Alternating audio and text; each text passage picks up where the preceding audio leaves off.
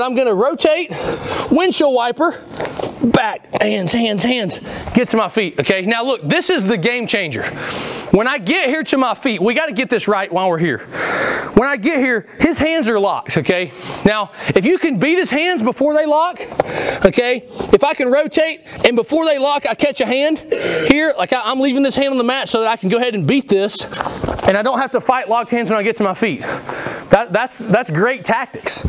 But if I get here and his hands are already locked, I'm not gonna do this. I see so many dudes.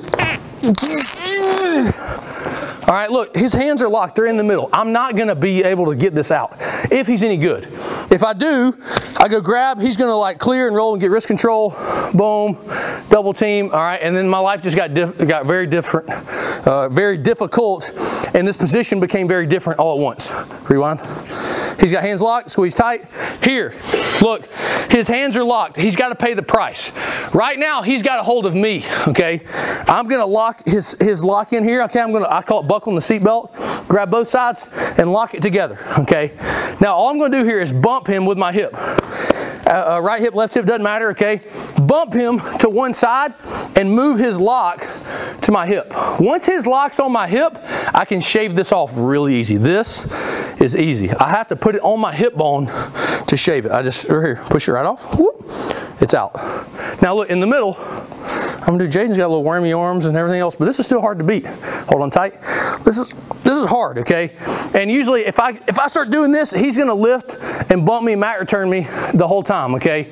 Like I never really get a chance. If I stand up and do this, he's just gonna leverage against my hips and dump me forward or suck me back into his lap here. Boom. Either one works. Come back. So when I get to my feet, his hands are locked. Bump him. Oh, wrestle, wrestle, wrestle. Good job. Peel him off my hip here. Okay, and now I'm out. I've got to have that though. Come back. If he stands up and it's here, okay, and if he starts fighting my hands in the middle, I'm just going to return him. Boom. All right.